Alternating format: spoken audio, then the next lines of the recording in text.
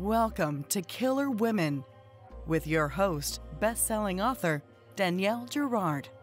The Killer Women Vodcast is pleased to be a part of the Authors on the Air Global Radio Network.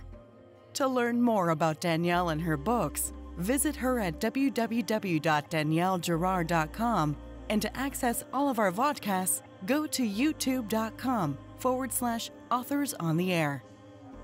And now, Danielle's next killer woman. Welcome to the Killer Women podcast, a proud member of the Authors on the Air Global Network with over 4 million listeners. I am your host, suspense author Danielle Girard, and today's guest is Jess Lourey. Jess writes about secrets. She's the Amazon Charts best-selling Edgar, Agatha, and Lefty nominated Anthony and Thriller Award winning author of crime fiction, nonfiction, children's books, YA adventure, and magical realism. She is a retired professor of creative writing and sociology, a recipient of the Loft's Excellence in Teaching Fellowship, a Psychology Today blogger, and a TEDx presenter. Check out her TEDx talk for the surprising inspiration behind her first published novel. When not leading women's writing retreats, reading, traveling, or fostering kittens, you can find Jess drafting her next story. Welcome, Jess. Thank you. I'm so happy to be here. Thanks for having me. Oh my God, so exciting. So everyone's going to be listening to this on November 1st, which is the official pub date for the Quarry Girls. But today is October 4th, and the book's available a whole month early. And just out of curiosity, Jess, where is it on the Amazon store today? It's number one. I can't even believe it. It's number one in the Amazon store. That happened to me with one book. And is it not the most fun thing? You just want to watch it all day long. I know. I'm not getting any writing done because I keep refreshing that page. Yeah, and you got to screenshot it a million times so that you can relive it. It's so exciting. Well, congratulations. Thank you. Tell our listeners a little bit about the Quarry Girls. The Quarry Girls is set in 1977, St. Cloud, Minnesota. And St. Cloud is a real town in Minnesota. Its population maybe 65,000 right now. But when I lived there in the 70s as a child, obviously as a tiny child. Exactly. When you were born. When I was born. It was a smaller town, but it remains close knit, right? It's got that Midwestern, everybody knows everybody feel to it. And in the 70s, there were 2 and possibly 3 serial killers operating, and they've never caught the third, which is why I say maybe. And it became an environment of fear. And they didn't talk to us kids about what was happening. Of course, how do you tell kids that there's a serial killer out there? But we could sense it. We knew that it was a sort of immersively terrifying environment. And so the Quarry Girls fictionalizes that period of time and uses 1977 as sort of the touch point for exploring what it does to a community when you have serial killers active. Yes. And let's talk about serial killers, Jess, because I think you're sort of a self-professed serial killer interest. You have a super interest in serial killers. And is that because you think of where you grew up? I think so. I mean, of course it's gruesome. Of course it's a gruesome fascination. Sorry, hang on. Yeah. Okay, Jess, so let's talk about serial killers, because you really have an interest in them that's, goes beyond maybe what we would consider the usual. Where does that come from, do you think? I really do think it was growing up in that period of time and knowing that there was something in the background lurking and feeling like if I could get enough research, if I could find answers, that I could protect myself. And then as I grew up, that I could protect my children, which is, of course, it's false security because it's such a random crime most of the time. Yeah. And so I don't know the facts of serial killers. I just sort of know the motivation often and things that I thought I could do to protect myself. Yeah. Well, especially since like you said, you're somebody who explores secrets. And one of the things that's very evident in this book and very interesting, I think, of this book, which you do so well, is that time period, we really didn't tell kids about scary things, right? We sort of avoided the truth about what's sort of out there. And this, our main character in the book really is learning a lot about real life at this moment, right?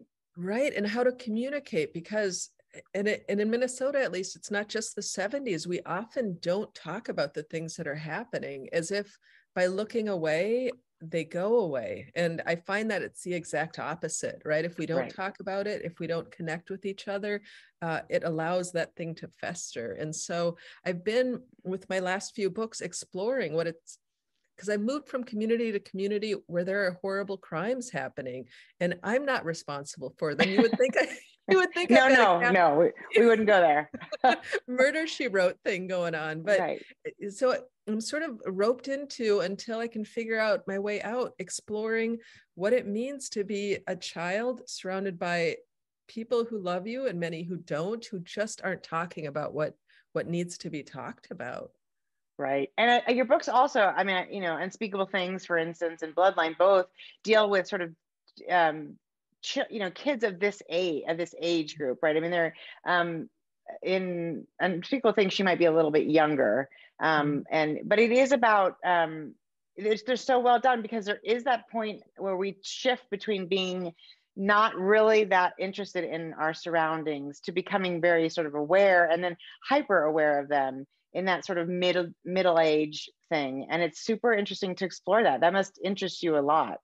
It really does. And so as I mentioned, I lived in St. Cloud in the 70s. I was born in 1970. And in fourth grade, we moved to Paynesville, which is where Unspeakable Things is set. And talk about leaving the frying pan to go into the fire, because in Unspeakable Things, I explore what it was like to have boys abducted and then returned throughout the 80s when I was living there. And again, nobody talking about it. And so I think it's so important to talk about these things, to connect with other people, and to not centralize the perpetrator. I would rather hear the stories of the victims and the communities than the monster who ripped it all apart.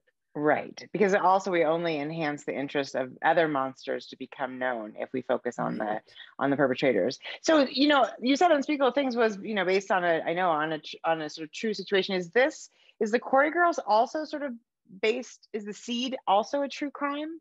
It was actually 3 true crimes. And so it was three killings, 2 of them for sure serial killers. And then the third one was never caught, but they think they know who it was. And he, and potentially with a friend, kidnapped 2 girls that one was in 1974, and murdered them in the quarries of St. Cloud. And they were found about 30 days after they went missing, because the police just thought they ran away. And my heart breaks thinking about, in all of these cases, thinking about the families, right? The people left behind, and what it did to them, and how it is to turn to a community that's not really wanting to talk about it, because it's ugly, it's scary. And so at the time when you need your community the most, everybody's sort of looking away.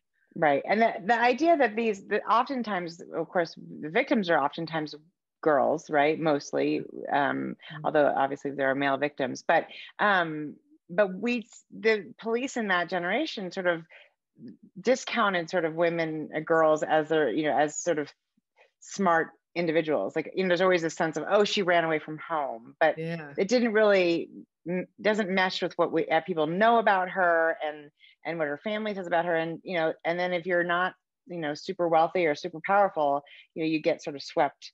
Girls got swept, you know, under the rug. Absolutely. They were sort of treated as if they were disposable, and as if their family should take care of it. The police don't really want to get involved. There's a really good podcast called In the Dark, and on their very first episode, or very first season, which I think came out in 2016, they cover these crimes that I write about in the 70s and the 80s, and specifically how the police do not take them seriously and just sort of look the other way. And there's of course a lot of other factors going on, but it's a really damning portrait of how unsupported these families were at the time. Yeah. Do you think we're better now? You know, it's hard to say. I think communication improves everything, and I think I see social media being used positively to draw attention to crimes and victims who otherwise might not get as much attention as they deserve. So I hope that we're better. Yeah. And back to sort of on that woman thing, there's also, I love this quote, this whole sort of boys, boys will be boys, Yeah. which, I think is bad. We're better at that, but it does, there's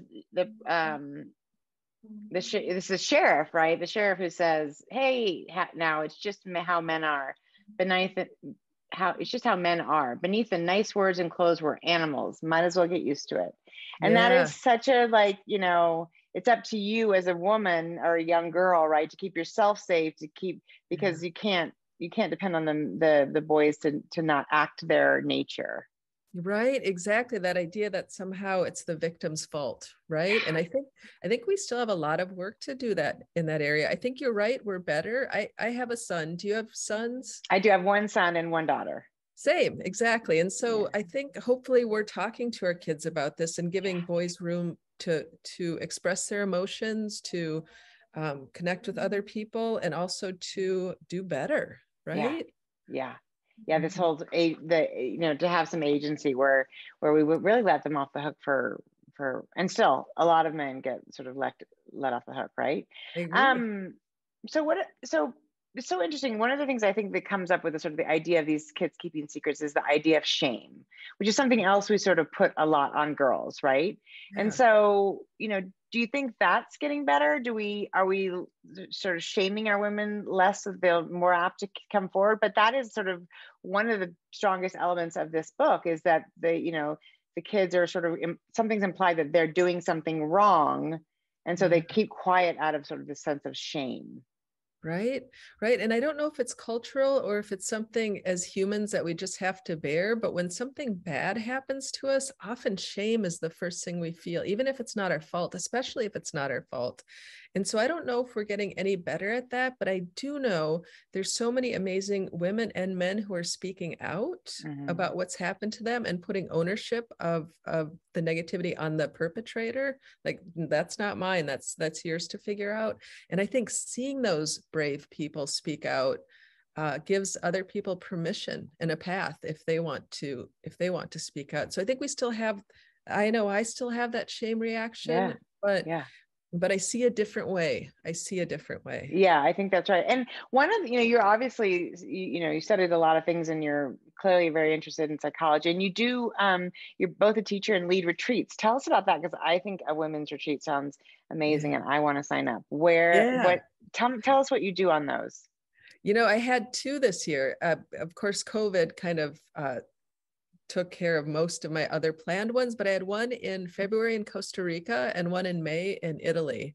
And they are amazing. And it's not anything I do. It just, they call to these amazing women, and we go to this beautiful locale.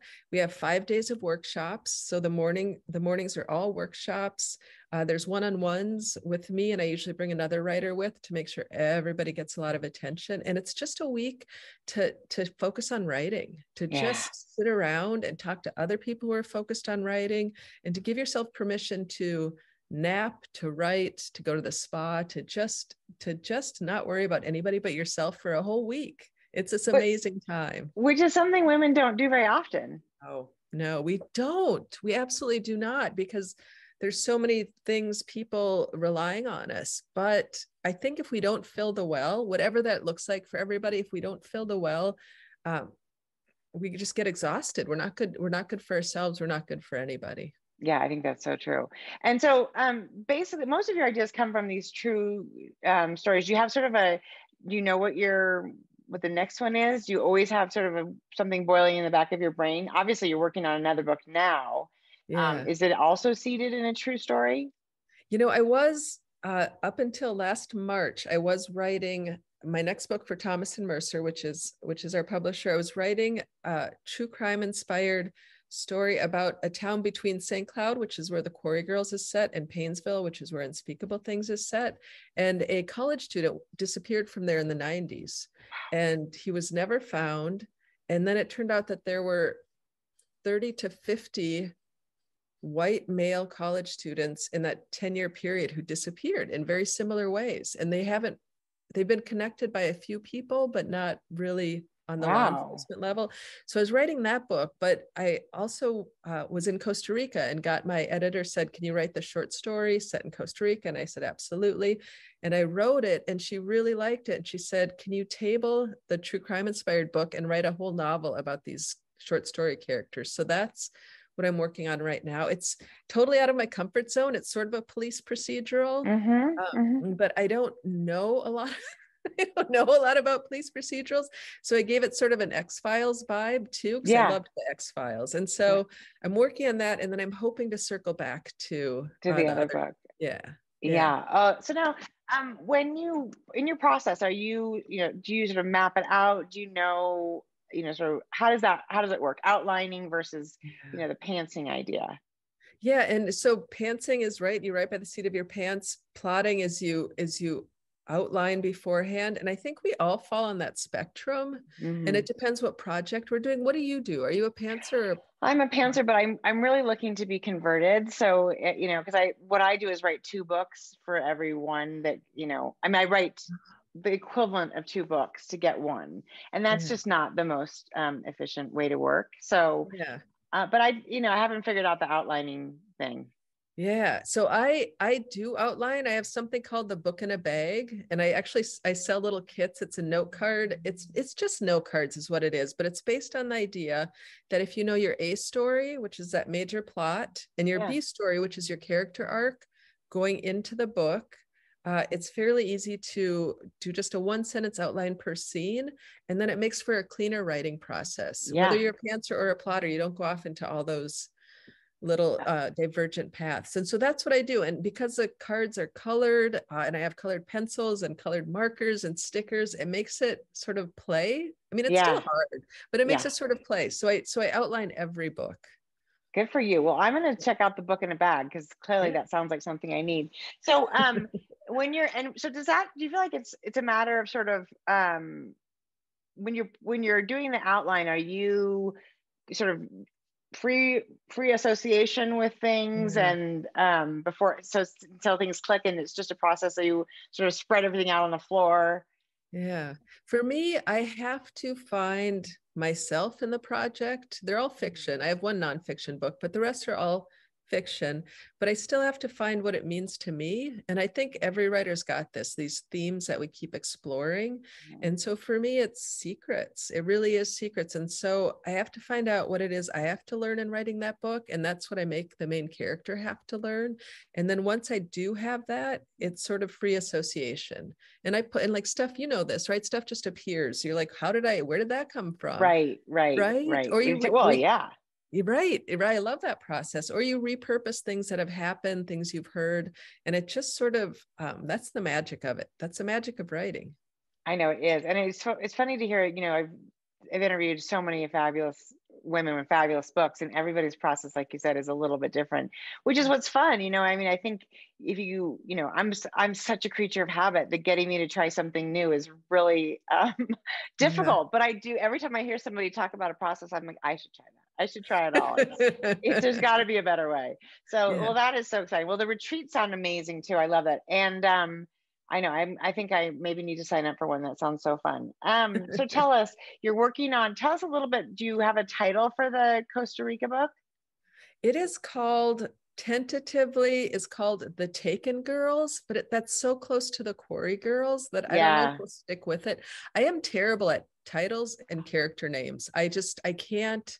I have a character in a book called Sharpie because there was a Sharpie pen next to me. I was like, this is my creative process when I come up with names and titles. So I trust the folks at Thomas and Mercer to sort that out. But for right now, it's called The Taken Girls. And can you give us a little premise, or you don't want to? I don't want to put you on the spot. Yeah, no, absolutely. This one, I'm in edits of this one, so it's very forefront in my mind. But it is a woman who grew up in a very sort of backward small town, which is everything I write. They're all kind of backward small towns, it seems like. Okay. She ends up working for the BCA, and the BCA is a uniquely Minnesota actual Bureau of Criminal Apprehension agency. And it was started in the 1920s to deal with all of the Chicago mafia guys coming over, the Al Capones, just sort of tearing up Minnesota. And so the legislature created the BCA, which has since grown to be this amazing agency that has an incredible forensics department, one of the biggest in the United States. And I figured writing my short story, I'll write about the BCA because nobody's heard of it. I can just make shit up. But then now I had to really learn about it because it's a whole book. And so anyhow, she ends up working at the BCA. She gets paired with a famous forensic scientist at the BCA.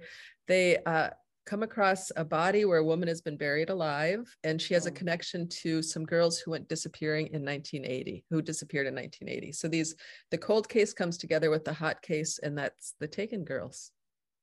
That's so exciting. So so I love it when you said it was set in Costa Rica, but now it seems like it's not set in Costa Rica. It's not set in Costa Rica. So it was set in Costa Rica, but the agents came down from Minneapolis chasing a potential serial killer. And that was the story, because the whole, that series of 6 short stories, I wrote one, was called the Getaway Collection. And so it had to be getting away. It had to be some vacation area, but now it's back to Minnesota. I tell you, I think we should be able to write those. You got to write those trips off. That's why you got to write a getaway series. I wrote that trip off. I sure did. You did. Good for you. Well, it's not like there's a lot of benefits. We get to buy as many books as we want, and then once in a while we get to write off a trip. So that seems very fair. If the IRS is listening, that seems completely legit to me. Totally. Okay, so you've got the Taken Girls coming after the Quarry Girls, and then you're going to circle back, and then. You also, like, you've written children's books and YA books. Do you sort of fit those in, or is that something you did and you're sort of now onto thrillers? How does that work? I'm working on a dystopic YA novel right now. I've got some exciting news to share on that one, but the ink's not dry yet. So I'm going to wait till the ink dries on that one. But I'm working on that one right now while editing the Taken Girls. And then I don't know what's next. I don't know. We'll see. How about you? What are you working on? Oh, I'm working on the 3rd book in the Hagen series. I just finished that, so we'll see how that one goes. And then I have a book that when you have a book you really need to write. I wrote it once, and my agent didn't like it, so I'm basically keeping the title and starting again. Okay, can you share the title? The title is The Surrogate. Okay. So you explore secrets. I explore motherhood. Motherhood to me is a really interesting. It's just the ways in which we are, what it takes from us, what it gives us. I'm super interested in that. And I, like you, I have 2 kids. So you have a girl and then a boy, or a boy and then a girl? My girl is 24. She lives in Chicago. My boy is 20, and he just moved home to go back to college. Good for him. So I have a almost 23-year-old daughter living in Colorado. And then I have a 20-year-old son who did a year in Boston, hated it because he started 2020, which is not the time to start. No. And now he's in Manhattan at the Fashion Institute. Super weird. I know. Exciting. Borrowed my sewing machine and started making men's clothes. So it's really, and I'm talking about my sewing machine was like $99 from Costco. I'm not somebody who has a lot of sewing, but isn't that so funny? And I also was born in 1970, Jess. So we have some.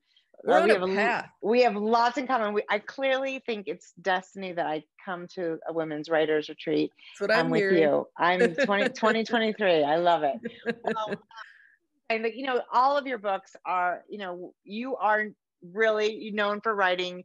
You go to creepy places, Jess. Your brain, you go to creepy places, and that is what I think is so fabulous about your books, is that it takes us one step beyond where we would go in good company, like in proper company, right? Oh wow. And but it feels very authentic. Thank you. I'm a huge fan, and I look forward to the Taken Girls, although I think you're right, you might lose the title on that one. But I'm sure Thomas and Mercer I basically feel like it's only about half my books that the title was mine. They usually change. Everybody changes titles. Yeah, their marketing department is fabulous. I'm going to let them do their job. Yeah. Exactly. Let them do their job. So the Quarry Girls out actually early for Prime members, October 1st, and #1 in the Amazon store. That's amazing. And then out today, November 1st, which is when everyone's going to get to hear this. It's so wonderful. And if you haven't read Jess Lourey, you got to go back and read some of the earlier ones too, because Woo, Unspeakable Things, Jess. That one was like, that was my first entree into you. And that was, right? That was, Yeah. well, you know, you wrote it, Yeah. so you know all about it. Okay, so tell our listeners where to find, you know, you on social media, on the web, about the retreats and everything. Yeah, so my website is jessicalourey.com. I'm on Twitter, I'm on TikTok, I'm on Instagram, I'm on Facebook. And the first week of November, I'm doing signings all over the country. And so check out my website and come say hi. So fun. Okay, so Lourey is Lourey, just in case Exactly. you got listeners, Jess Lourey. Well, Jess, thank you so much for joining me today, and for the Quarry Girls, which, you know, kept me up late and a little too late at night, which is what you do, girl. And we wish you the best of luck. Thank you. My pleasure. I've had so much fun talking to you. So fun. Okay, this has been Killer Women. Our guest today, Jess Lourey. I'm Danielle Girard, and we will see you next time. Bye. Bye.